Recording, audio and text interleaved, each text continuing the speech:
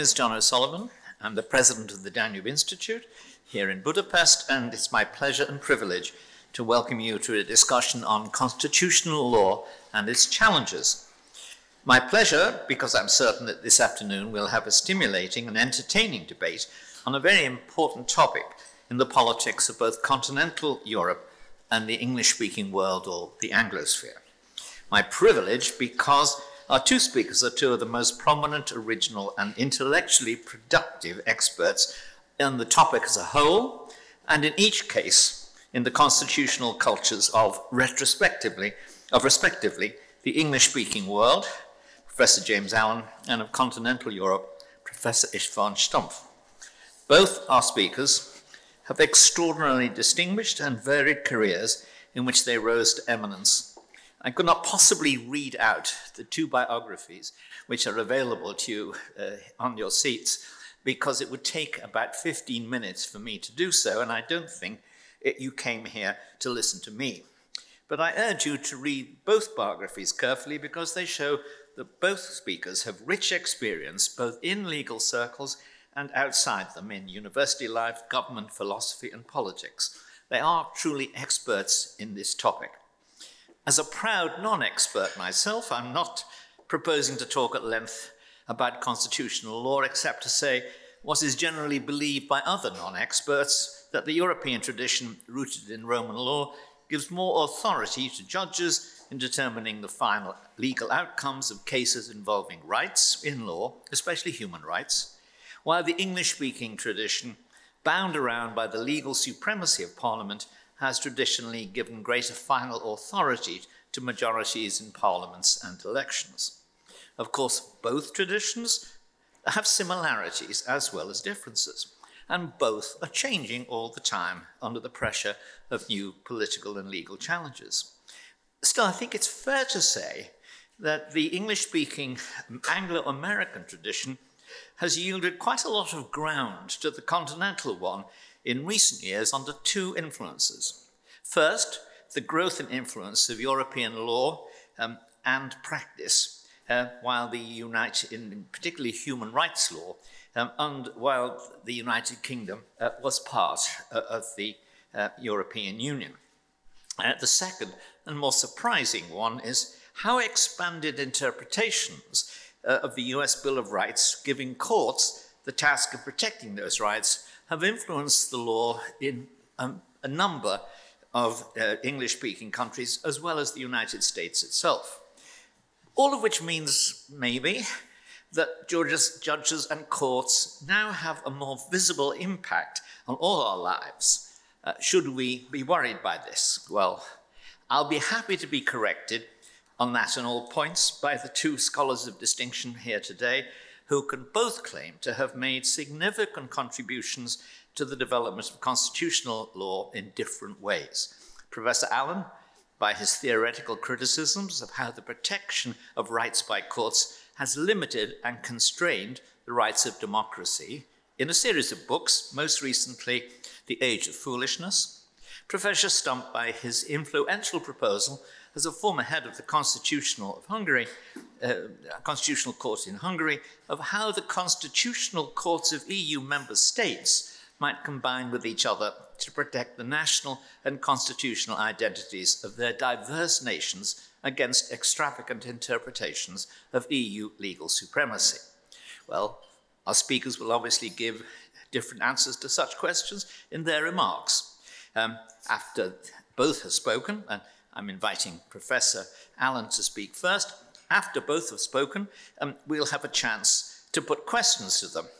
And now, however, I invite Professor Allan to address us.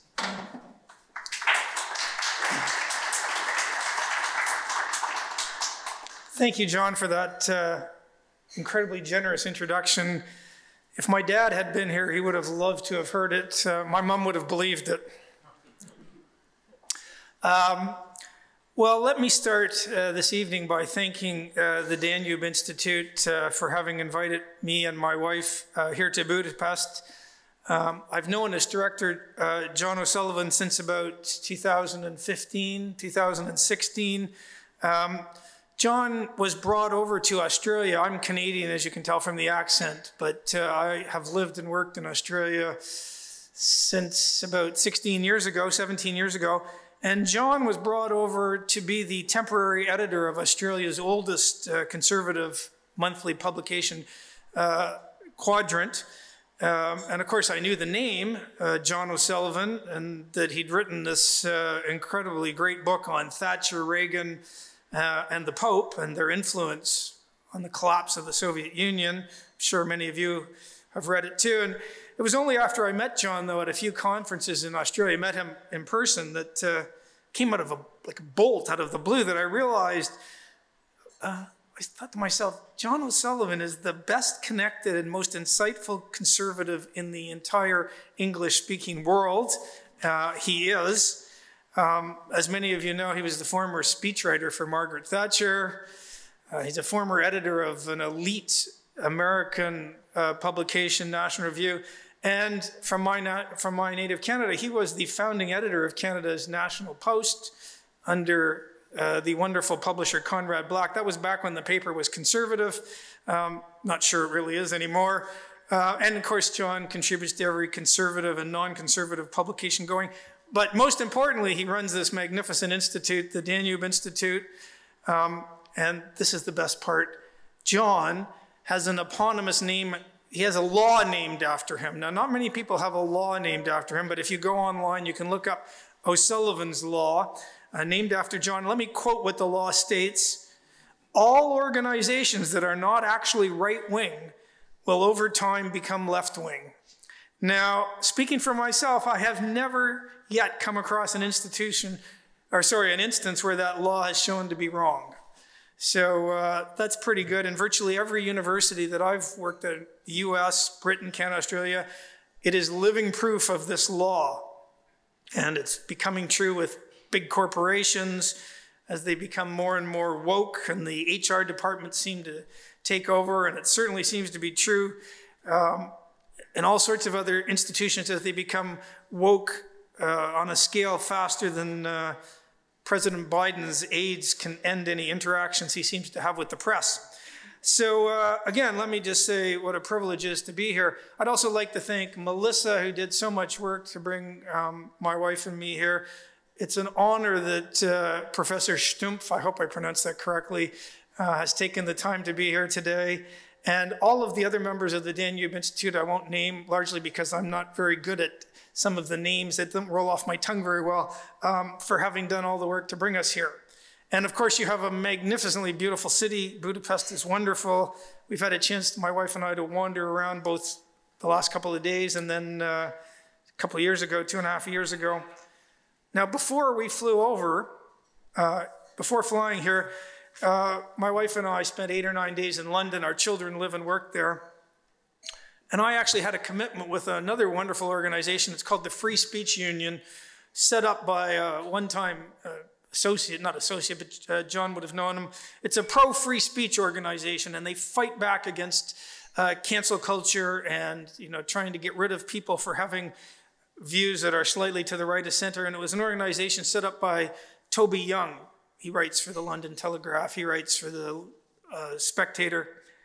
And of course, in doing this function for the Free Speech Union, and one of the things the Free Speech Union does is if they try to cancel a conservative, the Free Speech Union will look at the people who complain, and they'll go back through 15 years of their social media, and they'll find things that they said. And it's a fantastic tactic, actually. But I was doing this function for them, and of course there were a couple lawyers there, and some of these lawyers were deeply, deeply skeptical of things EU-related, not surprisingly.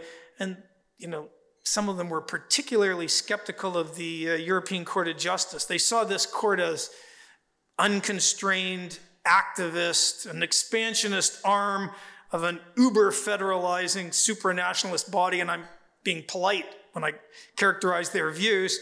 A body that regularly ignores the clear terms of the legal text, ignores the intentions of the drafters of the treaty. At any rate, I was chatting to one of these lawyers, and out of the blue, he tells me the story. This is a very skeptical lawyer of the European Court of Justice, and he was wandering down a street in London, and he stumbled on this bottle, this medieval bottle, looked like it had come from Turkey, and he picked it up and rubbed it, and this very special genie emerged. And the genie said to him, "You have 3 wishes." And this skeptical lawyer said, "Oh, that's fantastic." She said, "I have to warn you. Every wish you are granted, every single member of the European Court of Justice will get twice what you get." So the skeptical lawyer thought, and he said, "Well, I wouldn't mind $1 million. So she blinked her eyes and she said, "Now remember, every single judge in the European Court of Justice now has $2 million. And he thought, and he said, "Well, I've been in Hungary and I realized that the Hungarians are now producing a lot of the top-level German cars. Something like 80% of Audis are produced in Hungary. So I'd like a brand new Audi."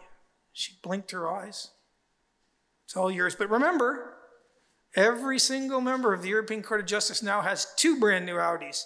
So what is your 3rd and final wish?" And this skeptical lawyer looked at her and he said, "I've always wanted to donate a kidney."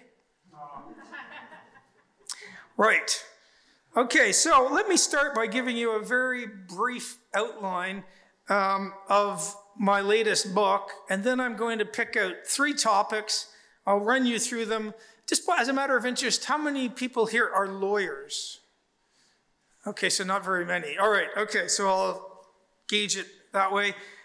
So basically, this book is coming out in the next month or 2 by an American publisher. And in the book, I effectively claim, or I doubt, the basic gist is that I doubt a lot of the legal orthodoxy as regards acceptable constitutionalism in the modern democracy. So the basic consensus amongst the lawyerly caste, and I'm pretty much only competent to speak about the anglosphere, the English-speaking world. So I think some of this applies to the civilian world. In the democratic world, there's basically 2 traditions. There's the common law tradition that flowed out of Britain, and it is in all of those parts of the world that were part of the British Empire, which I was incredibly, I won the lottery by being born speaking English, because we train lawyers in Queensland, Australia, and they end up practicing law in London. They practice law in New York. Lawyers from India can do that. Lawyers from Singapore do that. Part of that is just winning the lottery of being part of, the map used to go down when I was in primary school in Toronto, and all the parts that had been part of the British Empire were pink. It was like 2/3 of the globe. And so all of people who learn law in those places, A, they speak English, and B, they learn the common law way of looking at things. Now, the difference between the common law and those parts of the democratic world that have taken their legal tradition from Roman law, codes, civilian way of thinking, the difference is not the rules. The rules are often very similar. And in fact, within the common law world, the rules are often quite different. It's the way problems are approached.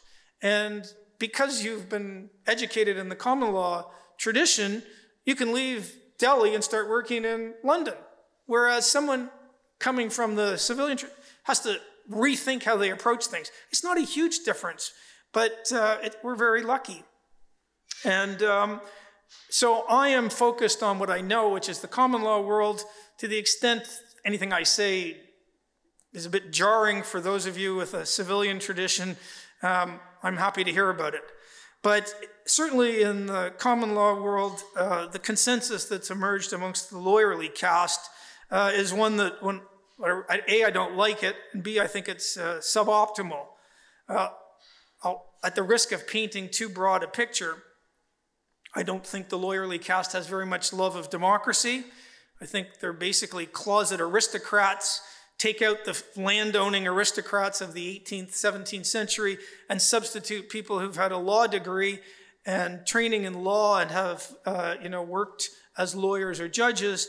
And I think deep down, many of them feel that their sense of what is rights respecting is better than that of a plumber or a secretary. I don't really agree with that, but that seems to me to be a fair characterization of the median view of the lawyerly caste.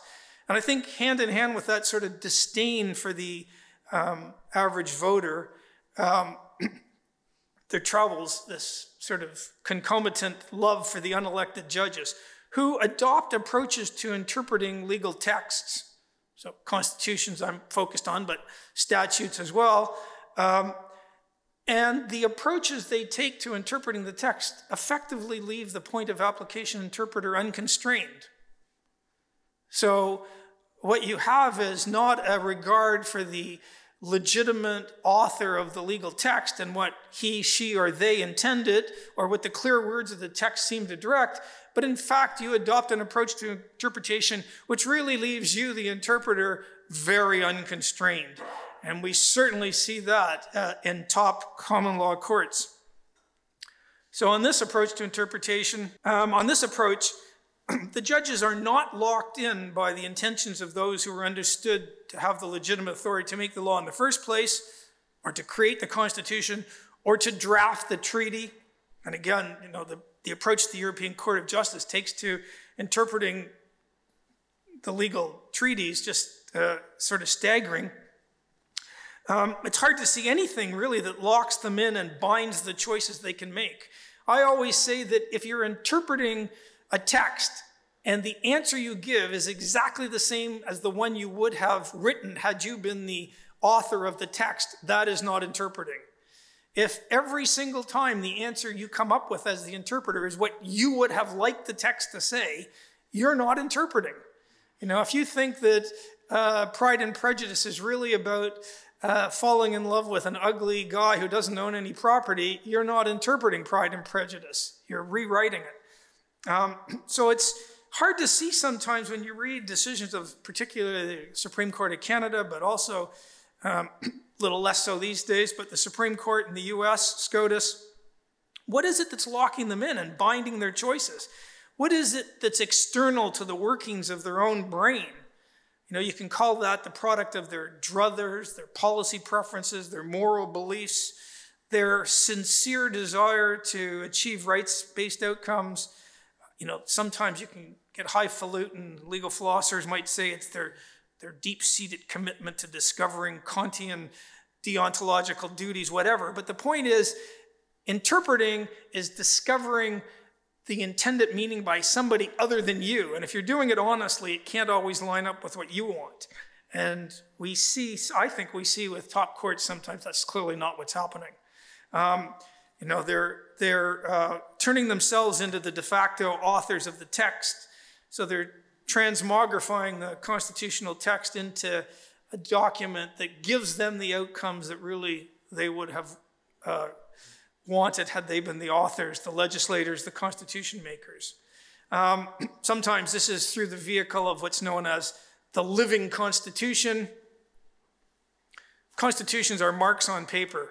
You know, Justice Scalia in the US Supreme Court used to say, this is not alive. It doesn't even look like it's alive. The whole idea of a living constitution is extremely hard to cash out in any philosophically coherent sense. I'll come back to that. But what this does is it inoculates them against democratic gainsaying or overriding, right? It makes it very difficult for voters to respond because voters, constitutional law is higher than regular law, domestic law, municipal law. And so the judiciary becomes a sort of aristocratic upper house. And often what they deliver, these judges, through these interpretive approaches is something that very few present-day voters or indeed constitution makers in the past would have wanted. They've had very little input into it and they don't really like it. And welcoming welcoming these unconstrained approaches to constitutional interpretation, far too many people in the lawyerly caste, I think, far too many judges, and again, I'm speaking in general terms, there are outliers, of course. But this is part of a new orthodoxy. Living constitution, moral readings, Dworkinian readings. It's something that's overwhelmingly taught in the law schools, and it's taught in glowing, highly favorable terms. It's crept into the big law firms, which is hardly surprising because the law firms hire the people who are taught in the law schools. And I am skeptical of this modern constitutional settlement or orthodoxy. I don't think it's desirable, and I don't like it on the substantive merits. I'm also, to be honest, pretty skeptical of the orthodoxy, on what the orthodoxy rests or sits. So much of today's world is the sort of modern human rights world, right? Again, in the English-speaking world, what you had was the whole natural law tradition, and you cannot understand human rights today in any empirical, historical sense without linking it to the Christians and Christian worldview, right? So historically, it clearly flows out of the Christian way of looking at the world. Natural law is a way of linking human laws to something higher, and that dominates in the English-speaking world at any rate until maybe Bentham in the late 1700s. Bentham and the utilitarians kill it off. I mean, outside of the United States, because there's this Jeffersonian tradition when you read the Declaration of Independence, there are these rights that are these self-evident rights, but Bentham really comes along and kills it off in the English-speaking world. He's skeptical of non-government delivered rights. And Australia might be the most utilitarian country on the planet in terms of its outlook and history. It hasn't panned out very well during the pandemic if you don't like lockdowns, and I don't. But certainly it sweeps through the entire English-speaking world. And that basically, and this is a potted history, holds true until after the Second World War. One of the side effects of the Second World War with the Holocaust and everything is effectively the rebirth of natural law thinking. You know, that there are these higher entitlements that humans get just because they're human. I tell some students, you are living through the rebirth of natural law thinking. It's new. We don't call it natural law thinking. We rebrand it in the language of human rights. But really, there's not a lot of difference. There's a few little differences at the margins. But thinking that there are these entitlements you get simply because you're human, the new era, the human rights era. And one of the things I started in my book is it's pretty hard to ground the whole entire human rights way of looking at the world these days. In olden times, when you linked it to a benevolent theistic God, it's quite easy. Where do they come from? God. You can quibble about what exactly those entitlements might have been from your benevolent theistic deity, but you had a clear source. In a more secular world like today, and most of the thinkers I'm talking about today are secular, they have a very difficult time in grounding human rights. Once you cut off the link to a God, you can try to run it through some sort of Kantian deontology, but it's not easy and it's not very convincing. You can try to run it through social contract theory. What would people have agreed to if they were behind a veil of ignorance, Rawls, or go back to Locke or Hobbes? Social contract theory, though, has a really big problem. That was pointed out by my favorite philosopher. I did a doctorate on him, David Hume, the great Scottish Enlightenment skeptic. And Hume is purported to have said social contract theory isn't worth the paper it wasn't written on. Because the thing is, none of us are ever asked what we would have done. And, the history of the world is a history of, violence. A lot of violence, and when it's not violence, if you're lucky, governments, monarchs are giving you little bits of entitlements and rights which you work to make bigger. And so I don't think it's easy to cash out the rights, human rights in today's world. Often what happens in law is they'll just say, oh, well, we won't really worry about where these things came from or how they're found. Or if you're lucky, someone might say, well, we can always go back to Eleanor Roosevelt, who helped draft the UN Declaration on Human Rights, and then that's supposed to be an answer, and then we move on. So that's problematic. Here's another thing. The idea of the rule of law, again, there used to be a very old-fashioned procedural understanding of the rule of law. We want to live in a system where the rules are known in advance, general, apply to everyone. That's the old-fashioned procedural sense. Almost impossible to be against that. But these days, the orthodoxy it morally impregnates it with substantive moral desires. And I talk about this also in the context of democracy, which I'm going to come back to in a minute. But one of the tricks is to redefine the idea of democracy. So let me come back to that in a minute. And I do that in the book. And then, having talked about democracy a bit and the emerging orthodoxy amongst the lawyerly caste, and I think the administrative state and bureaucrats, where they're not really committed to democratic decision-making in the same sort of way that I am. And again, I don't think judges are. I finished the book really by looking at constitutionalism itself, written constitutionalism, unwritten constitutionalism. John comes from one of the great unwritten constitutional setups. I'll come back to this, but in the English-speaking world, there are two successful approaches to constitutionalism, and only two. There is the parliamentary sovereignty system of Britain, goes often traced to Dicey, incredibly successful. The Brits have not had a written constitution. They had effectively one while they were in the EU, but they've gone back out. But for 1,000 years, how can you not have a written constitution in today's world and be successful? But they don't. And neither does New Zealand. And neither, arguably, does Israel. Those are the only three in the democratic world. Israel's debatable. Well, one reason Britain's never had a written constitution, and this is pretty incredible, for 1,100 years, no one has successfully invaded Britain. Don't count the Channel Islands in World War II. So there's never been a need, really. Written constitutions often come in when you lose a war, or there's been a successful revolution. Never happened in Britain. This is pretty remarkable. And of course, New Zealand just inherited the British setup. It is incredibly successful. I'll talk about that in a minute. And the other great tradition in the English-speaking world when it comes to constitutionalism is the American one. 230 years. You cannot deny the success. And in some ways, it's remarkable because the Americans had to come up with a written constitution without copying other people. The normal way you come up with a constitution these days is you look around and you copy, right? You're crazy not to copy. You see what works, you copy.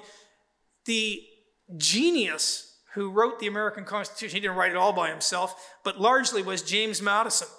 So the Madisonian written constitution is the American Constitution. I'm Canadian, so as a digression, I have to tell you that Madison was a fantastic legislator and constitutional drafter. He was a terrible president.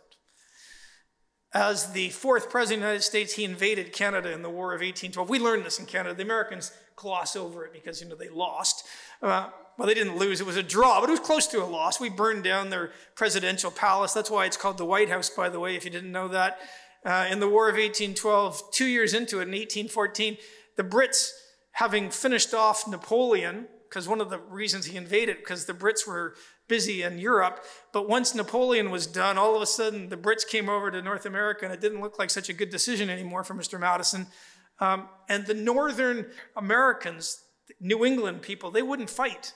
It was all Southern soldiers who came up to fight. The Brits burned down the American presidential palace, and when they rebuilt it, they painted it white, the White House there. So he was a terrible president, but he was a genius. Coming up with the American Constitution, what did he have to look at? He had the Roman world, the Greek world, and he knew his British constitutional history, right? And he comes up with what really is a checks and balances written constitution that has stood the test of time. 230 years. The Italian written constitution, you can usually time it in real time when you're going to get the next iteration of the Italian constitution. I'm being facetious, but if you get 5 years out of it, even the French for a while were getting new constitutions on a pretty regular basis. The American one is quite distinct from the British one. What you do in the American one is you try to check and balance every different area of power. Whereas in the British system, you just give unlimited power to the one elected legislature. You can't get more democratic than that in Britain. Each generation decides for itself. What a great democratic model. In the American model, you just check and balance everything. Sometimes people describe the American Constitution as a separation of powers regime, but it's not really. Right now, in the US, the vice president in the executive has the casting vote in the Senate, the legislature. No separation of powers there. And if anyone, when they have impeachments of presidents, which under a Republican president, the Democrats in legislatures try to do every day, the person who officiates at the impeachment trial in the Senate is the Chief Justice. No separation of powers there. It's best to think of the American Constitution as a checks and balances regime. So you have the most unbelievably powerful bicameral system. I don't know what it's like here in Hungary, but I suspect it's like Britain, New Zealand, Australia. The elected officials who really matter are in the lower house. The prime minister has to be in the lower house in Britain, right? The prime minister has to be in the lower house in Australia, has to be in the lower house in Canada. If you're in the US, if you had a choice between getting elected to the House of Representatives, the lower house, or the Senate, you wouldn't pick the House of Representatives. You want to be in the Senate.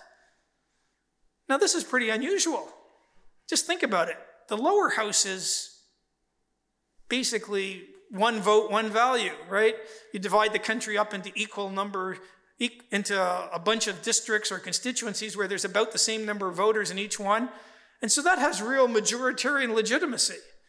The American Senate is about as disproportionate as you can get. Each state has 2 senators.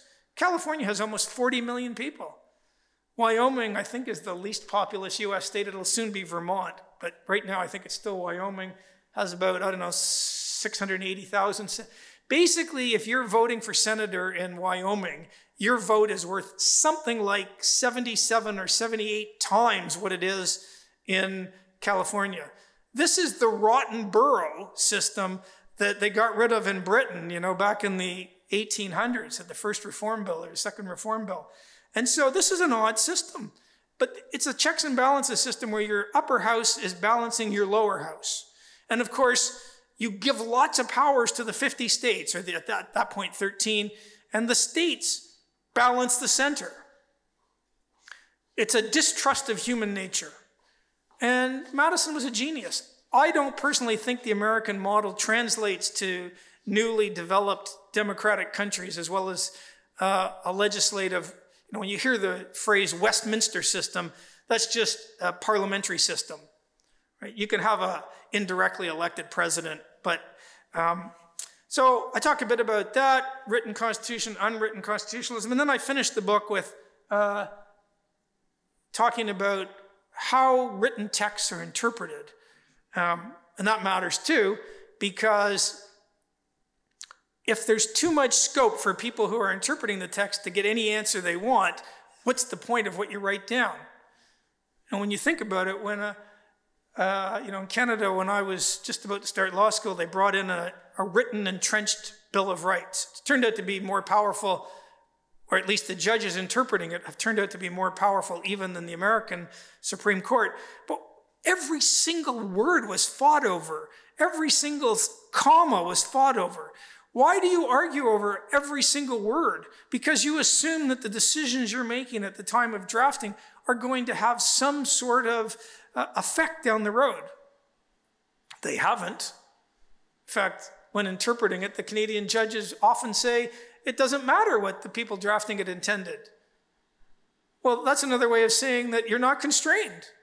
So I'm going to tell you a few things about that before I finish, and Professor Stumpf corrects almost everything I've said, which I'm a little bit leery of. Okay, so let me just pick 3 things and talk about that and then finish. So what motivates written constitutionalism? Again, there are only 2 choices in the world. I think you're either someone who likes unlimited legislative power, parliamentary sovereignty in the elected branch. And one of the things, the best example until Britain came out of the EU was New Zealand.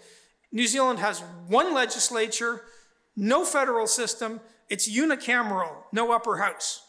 You elect the legislature in New Zealand and they can do whatever they want. There are no legal limits. I say that Americans can't get over this. There is nothing that you can say about a statute in New Zealand. The judges will never invalidate it. So what are the limits on that system? Well, they're political. You get elections every 3 years. And they're moral. Generally speaking, we tend not to elect people whose views are morally abhorrent. You know, I've always said when you line up the politicians in Australia from left to right, the difference between them is small compared to what you see at the world at large. You bring in a North Korean, some of the non-democratic people from the Middle East, whatever. Their moral world, the consensus is huge. But the only limits in a parliamentary sovereignty system are moral and political. And the Americans usually say, but, you know, that's awful. You know, don't you want legal limits? And I said to them, well, you have to understand that if you have a system with a written constitution interpreted by a top court, the American Supreme Court, the exact same thing is true of the American Supreme Court. There are no legal limits on them. There are only moral and political limits. If they take a text and they decide that actually there's an entitlement to abortions that nobody honestly reading the text thinks there is, the only limits on those judges are moral. We hope judges are honest in interpreting the text. They aren't always. And political. What can we do when they go off the rails? Newspapers can write stinging editorials. New presidents can appoint new judges. But for the top body that interprets the text, there are no legal constraints on them because they are telling us what the top legal constraints. This is inevitable in any human institutional setup.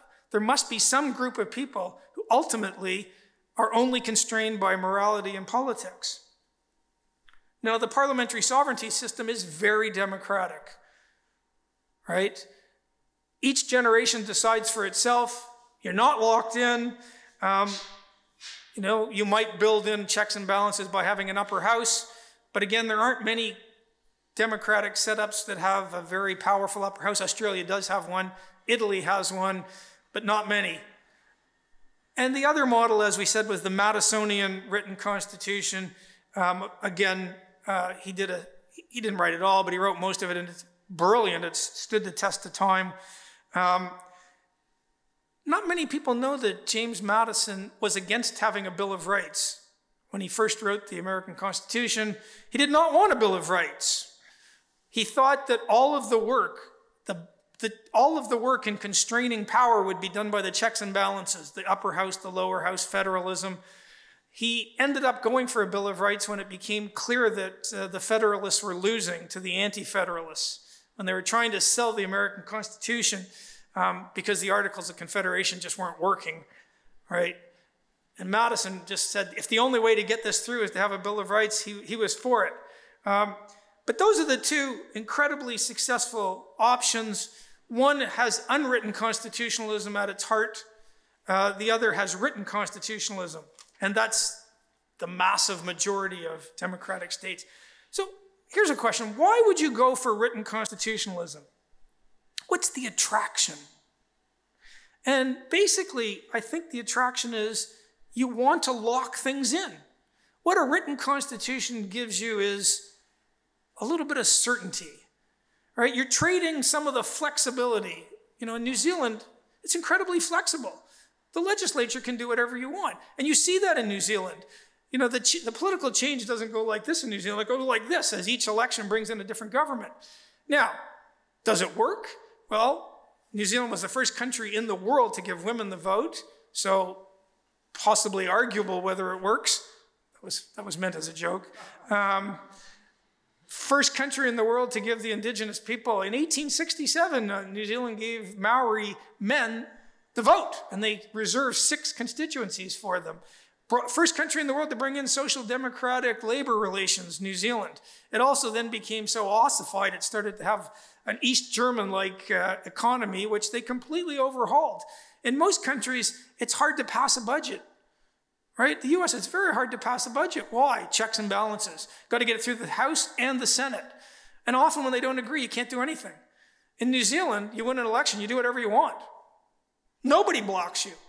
Now, if you go off the rails, you lose the next election. So with a written constitution, you're often trading flexibility for certainty and security. And that is a deal that many people would make. I personally like the sort of dicey and parliamentary stuff, but I understand the deal. I understand why you would want a written constitution. It's very attractive to have certain things locked in. You might lock in bicameralism. You might lock in federalism. You might lock in a list of moral entitlements that you articulate in the language of rights. But nobody would do that deal if they didn't have some guarantee of what it is they were trading, right? So in the British system, everything's on the democratic table. Madison comes along and says, we're going to take a few things off the table. And you might make that deal, but you'd want to know what is going off the table. And one of the problems with the way judges are interpreting things today is nobody knows what's on the table and off the table. You know, the scope of rights keeps ratcheting up, the way they interpret the documents. And if you were honest with people, and I've said this a lot, if, you know, Australia has tried to bring in a written Bill of Rights a number of times. Always, I'm on the opposing side. And what keeps stopping them in Australia is those of us who are opposed can keep saying, look what's happened in Canada. Look what's happened in Britain with their Human Rights Act. You get promised that this Bill of Rights will only take a certain number of issues off the democratic table. But it's not true, is it? Because the approach to interpreting the document blows up. It's a bit like if a supranational court were interpreting a federalist document and they paid no attention to the intentions of the people who drafted the treaty, and they paid no attention to the clear words, and they kept channeling more and more power to the center. I don't say there's any court in the real world that actually looks like that. I leave that to you, but you might argue that. And that's a real problem. And so the thing is, you cannot sell that up front. It always happens after the fact. And I know this because in Australia, the people pushing for this Bill of Rights consistently say, we're only taking a little bit of things off the democratic table. But there's no way to stop the judges from adopting this pervasive sort of orthodox view of how you interpret these legal texts. And they are unconstrained, in my view. And so that is one of the really big problems. It's almost dishonest. If you had told people when the Lisbon Treaty was coming in, this is the way the European Court is going to interpret it, nobody would have signed up to it. Not even the French, I don't even think they would have signed up to it. So you can't sell it that way. You have to sell it in the way that everyone understood the world when James Madison was drafting texts. That there would be some connection to the views of the people who had the legitimate authority to make the legal text. And that was, of course, true in the U.S. right up to, they didn't strike down an act of Congress until, the early 1900s, 1920. The American Supreme Court didn't get in the business of second-guessing Congress, really, until the 1960s. And then, they became popular because through that window, they were, overturning some pretty awful Jim Crow laws and segregationism in the South. And you get this sort of, I don't know how to describe it, you get this setup where judges think of themselves almost as saviors, as sort of hero judges who are delivering the sort of outcomes that mere politicians, tawdry politicians who actually have to get other human beings to vote for them, God forbid, they can't really deliver, so we'll deliver it for you. And that's fine if they deliver something you really want, but it's got terrible long-term consequences.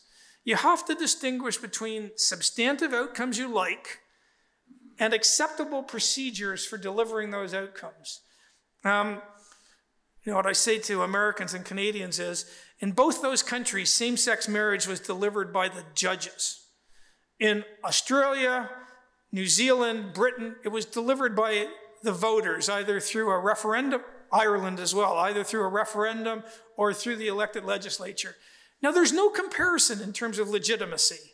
In countries where the voters decided the issue, that's far more legitimate. In the US, it was 5-4. 330 million people have an incredibly important social policy issue decided by 9 human beings. And notice this about top courts everywhere in the world. What is their ultimate decision-making procedure? They vote. You cannot get a more brutal majoritarian process anywhere in the world than top courts. In the American Supreme Court, the decision-making rule is 5 beats 4. It's the same in Canada. In Australia, it's 4 beats 3 because we only have 7 top judges. It doesn't matter if the 5 write insipid, unconvincing, unpersuasive garbage. They win.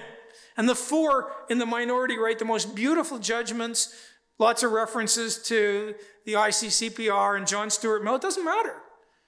It's purely a numbers game. So the judges who disparage majoritarianism amongst plumbers and that's what they indulge in themselves. And there's no real alternative to that. Because if you build in a substantive test, you're right back to what I start in my book. People don't agree about rights. Nice, smart, reasonable people don't agree about abortion or same-sex marriage or how to deal with those claiming to be refugees. And the tendency is to think, because lots of people can't help this, that, I mean, we all think that we're right on moral issues. But the tendency is to think that the person who's disagreeing with you is either stupid or evil. There's a funny joke that people on the left of the political spectrum, or people on the right of the political spectrum think people on the left are stupid, and people on the left of the political spectrum think conservatives are evil. And that's a real temptation to think that. On these sort of rights-related issues, though, usually it's just you're in a world where people disagree on fundamental moral concerns. And, 30 years ago, you used to be able to have a beer and talk to people, and now with Twitter and social media, it's become impossible. You can try to chat and talk to people, but when their first response is, "You're a racist," that sort of cuts off everything right at the knees, right? At that point, you just get mad. That's a really big problem. So as I said, I don't think any voter would go for that. I got about 5 minutes left. John? Okay, I just don't know. I can work to what you say. You're not strict on that? No. Okay. All right, so we're not Germanic here. No. We're not having the train roll in right as the, okay. Yeah, okay. As I said, then no regular voter would ever sign up for that. Second thing then I'll just talk about, democracy. The way democracy is understood has changed in the last 20, 25 years. And again, I'm talking about the orthodox, lawyerly, judicial understanding, right? Everyone pays lip service to democracy. Nobody wants to say, "I'm against democracy." They might tell you in a bar or over a drink. My take on democracy is, Churchillian. Winston Churchill, everyone in the English-speaking world knows this, but I'll tell you anyway. Churchill once said, "Democracy is the worst form of government, except for everything else that's ever been tried." And so when people say, look, here's a problem with democracy, that is not an answer, right? Every system has a problem. It's like when, left-wing economists say, there's market failure, so we need government to step in. Well, the problem with that is they haven't read Coase and Coase's theorem. Coase points out that there's always failure. Yes, there's market failure, but if your alternative is government, well, there's government failure. And so the real question is government likely to get this better than the market? And there might be a few times when government is likely to get it right. I wouldn't put, the military in the hands of the private sector, but it's not good enough just to say there's market failure. You have to go on and say, what are the failures of the thing you're suggesting replace it? And the sort of blind assumption that bureaucracies and government are likely to get things right. Anyone who's lived through the pandemic these last 20 months, I was skeptical of government back in January of 2020. Now I'm skeptical on steroids, to a level that even the Cycling Association would detect. So I'm very skeptical of that. And so it's not good enough. And the Benthamite understanding of democracy is basically you see democracy in terms of incentives, sticks and carrots. If all of us are basically engaged in what we think is right or best or in our own self-interest, how do you realign the interests of those with power? And the Benthamite understanding of democracy is just procedural. You try to set up incentives so that those with power need to get the approval of a big chunk of the population. That's what democracy does. If you're elected, you want to get, I don't know, 50, 60, 65% of the voters to vote for you. And the way that works is you like being elected. You like the limousine, you like the car. And so you're not able to say, I'm just going to do whatever I want because you won't get reelected. Now, that's not perfect. But I think it's miles better than some elite aristocratic group, judges, old-fashioned aristocrats, supranational elites who say, look, we're not accountable. Don't worry about that because we've looked inside ourselves and I promise you we're doing what's best for you. That doesn't work. It doesn't work because lots of people don't agree on what's best. And what democracy does is it makes those with power try to get your approval.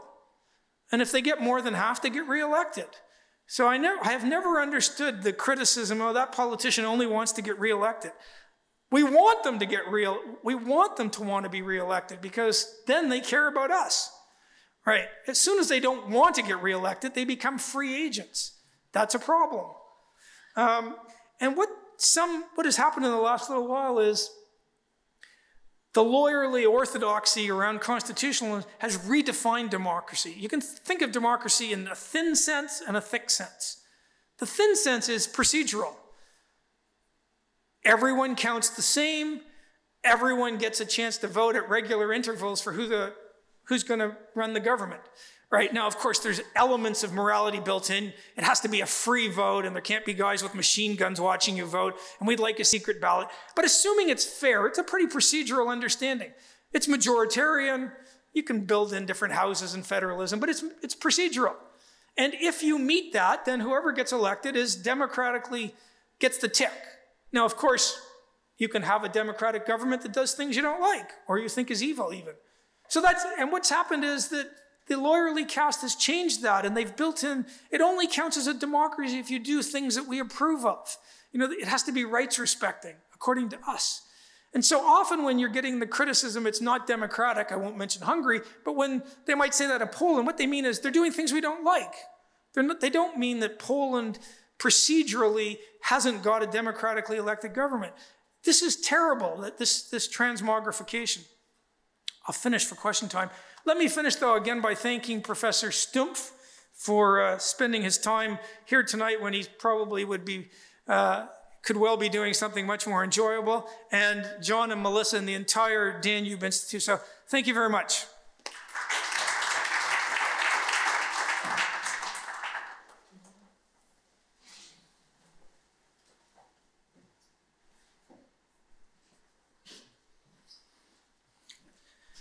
Thank you, Professor Allan. I think your book title, The Age of Foolishness, Doctor's Guide to the Constitutionalism in the Modern Democracy, sending the very clear message that you are an unorthodox people who had an unorthodox view about the legal form and about the law and about the rule of law especially. I just would like to raise 5 issues which very much related to the Hungarian development the last 30 years. One is the first. I think your most important statement is the next. There is too little love of democracy and also too great love for the unelected justice or judges adopting approaching to interpreting the constitutions that leave those same judges effectively unconstrained. That is very important. You are heavily criticized your books, the judges, saying that these judges wouldn't have produced were their legislator rather than judges. So it's very much reminding me the last 10 years discussion about what was the role of the Constitutional Court, especially during the transitional period of the Hungarian system changing.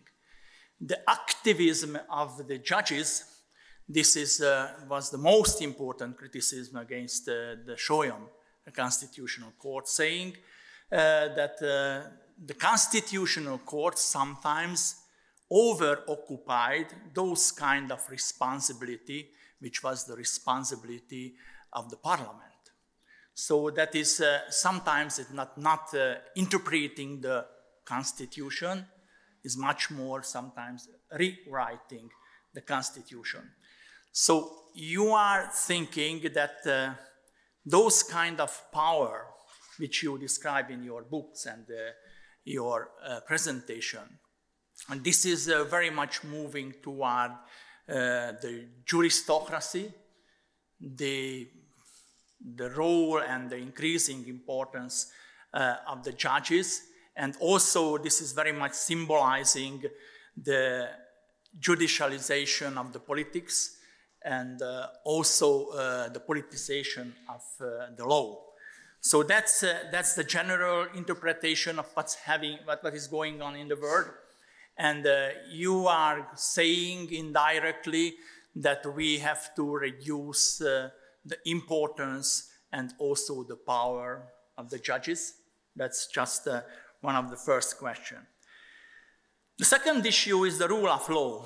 You are saying that there are two competing senses in which nation or concept of understanding the rule of law. There is what you can think as of the moral thing or the procedural sense. You very much stressed the last period of your presentation, the procedural aspect of the rule of law. Don't you think that this kind of stressing so much the procedural part of the rule of law, it's a very technocratic aspect, because we have required some kind of moral or value-based aspects when we are talking about the rule of law and later on the democracy? And the other issue is the politics matters. Yes, you describe yourself Churchillian Democrats, or you are understanding the democracy in the Churchillian way, which means that the democracy is the worst form of the government except for all the others. And also you describe that the worst form of the social decision-making going except for everything else so far tired, and that includes being preferable to decision-making by top judges. So when you are comparing the two responsibilities, the responsibility of the parliament and the responsibility of the courts, you are saying that your interpretation is, if there is the crucial issue raised in the society, the parliament is in the position to say the final word. Am I right when you are interpreting that? I would like that. Because you are very much against those kind of countries where the so-called written constitution played an important role, and sometimes very much reducing or modifying the parliament responsibility, giving much more responsibility for the Constitutional Court. If you look at the European history, it was quite clear that after the Second World War, the European intelligentsia himself, it's very much says that they are responsible for this two world war, and that was the reason why we have to accept much more of the fundamental rights, and we have to put the whole rights to the Constitution, and we have to set up an independent body which is going to control that the government is not violating that kind of basic fundamental rules. The model of the European Constitutional Court was the German Constitutional Court, which was very, very strong Constitutional Court. We also followed that kind of line when we set up the Hungarian Constitutional Court. But sometimes it is too strong. That was the reason why I think in Europe, you didn't mention in your book and didn't mention in your presentation that the European interpretation is the judicial activism, meaning that this is the judicial activism, it's too much power of the court. And the other side, this is the political constitutionalism, which says the parliament has the right, the elective body has the right to make a final decision.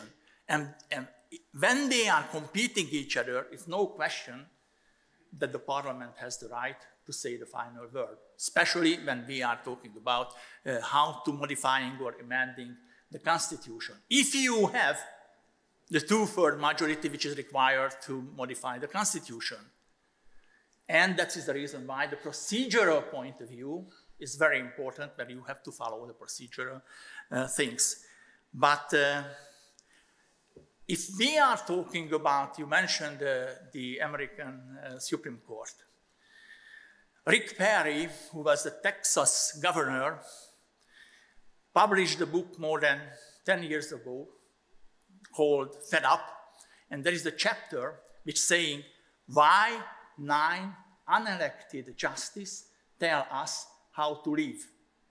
That you are very much on that side, which saying that we have to modify the responsibility of the American Supreme Court. There is a huge discussion around there, you know that, that the Democrats would like to increase the number of the Supreme Court because it's a 6-3 conservative and Democrats composition. And if the Senate not stopped this process, probably they were able to increase the number of 4 new justices introduced the last year. But the Senate said, no, it's not allowed. And that was the reason why Biden set up the committee, the presidential committee, consists of 36 lawyers, professors, which providing the report about what should be do, how to change the rule of the Supreme Court. And they said that there are 2 different alternatives. One is increasing the number of the Supreme Court, but it's required, it's not required constitutional modification, but it's not acceptable because the Roosevelt case. And the other is to introduce the term limit, 18 years term limit, not the lifelong nomination. So, but finally, we didn't know what will be the result, but there is a huge debate. So you are saying that in the American checks and balances system, the Supreme Court playing a too strong role, and we have to modify the balance, giving more power to the executive or the Congress, or this is just because the result of the election and the result of the Trump free new nomination to the Supreme Court. So that's you mentioned in your book that the politics matters. Yes, in this case, I think it's very important. The third thing is the strong judicial review, saying that this is also the part of the constitutional unorthodoxy or orthodoxy, much more than orthodoxy. So the strong judicial review that takes place as a form of the constitutionalism. So that's your criticism saying that this judicial review is not an appropriate instrument to represent the constitutionalism in the different society. The Hungarian case was that in the very beginning of the constitutional development of the system changing, there was a right everybody to send a petition to the Constitutional Court asking that this or that law is unconstitutional. So, and 10 years ago it's changed. And the new constitutional complaint became one of the most important instruments of the people to go to the Constitutional Court. So why you are saying the strong judicial review is the opposite of the constitutionalism or the opposite of the democracy? The other, and probably the last issue, this is the judicial power. So you said that the rise of the judicial power, the judicialization, as I mentioned, the politics, is not a good process which is going on. It's very much against the democracy. And also you are very much giving more attention to the unwritten constitution because it gives the room for maneuvering of the parliament and not gives too much power to the court, as far as I realize your sentences. In Hungary, there was a huge debate the last 30 years about the invisible constitution, That was the sentence of the first president of the Hungarian Constitutional Court, László Sólyom. He said, this is the norm, it is the culture, and this is the constitutional norm, which is above all the decision-making of the different kind of constitutional institution, and this is also the guidelines for those people who would like to modify the constitution as well. So, and after passing the new constitution, the fundamental rights, so this is the invisible constitution is not existing anymore. It was replaced by the historical constitution. So in Hungary, there is a very special situation. We have a written constitution, but we have also the right, I mean, the Constitutional Court has the right to use the achievements of the historical constitution. So this is a very interesting two-based system, how to use the what are those kind of things, the achievements of the historical constitution, which is in the constitution right now. So that is also the part and the importance of the constitutional interpretation, gives much more power to the Constitutional Court, but of course there was a heavy discussion between the government, the parliament, and the Constitutional Court, and finally the parliament decided with the two-thirds constitutional majority saying that the Constitutional Court has no right to investigate the content of the constitutional amendment, just the procedural things. But if the Constitutional Court able to use the constitutional interpretation, especially using the historical achievement of that achievement of the historical constitution, gives much more power than it was before. And the last one, there is a huge debate right now in Europe, especially in Poland and in Hungary, that if the two type of regulation and two type of law conflicting each other, especially the European law and the national constitution, who is going to say the final word? The European court or the national constitutional court? I am the sovereignist. I am saying that in this case, not in this case, when the constitution conflicting with the European law, the final word is come from the Constitutional Court. So that's just a few things which I would like to raise. Sorry about the too strict. Thank you.